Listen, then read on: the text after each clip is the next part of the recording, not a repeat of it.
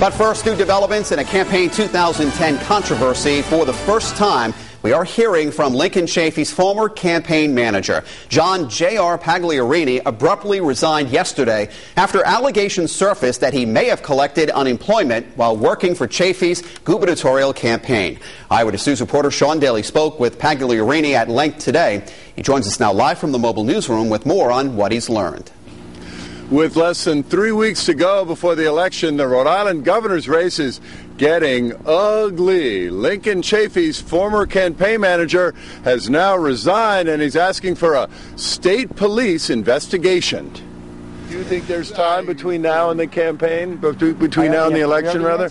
John J.R. Pagliarini resigned yesterday as Lincoln Chafee's campaign manager amid allegations that he illegally double-dipped, that he got $546 in unemployment benefits after starting a new job for the Chafee campaign for governor.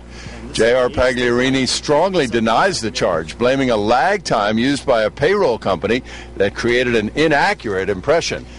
Now, he and his lawyer are asking the state police to find out who released J.R. Pagliarini's confidential records relating to his unemployment after being let go from his job with the State Board of Governors for Higher Education. The chairman of that board is Judge Frank Caprio, the father of Lincoln Chafee's closest opponent, Treasurer Frank Caprio. Is this dirty politics, Rhode Island style? Here we go again. 17 days before the election. I think it's the type of politics that people are getting tired of, and I think it's reminiscent of Nixonian politics where you have enemy lists and you have plumbers doing the dirty work. Who are the plumbers? Whoever lifted the records. Who lifted the records in your mind? I have no idea, but we're going to investigate that. You have some idea, I have no idea, but I'm going to investigate. You must have some idea. I have legal counsel, and I'm going to investigate and get to the heart of who was responsible for that and hold them accountable. J.R. Pagliarini says he resigned so the Chafee campaign can move on without using this as a distraction. For its part, Frank Caprio's campaign denies any involvement in the leak. Live with the mobile newsroom, Sean Daly, Eyewitness News.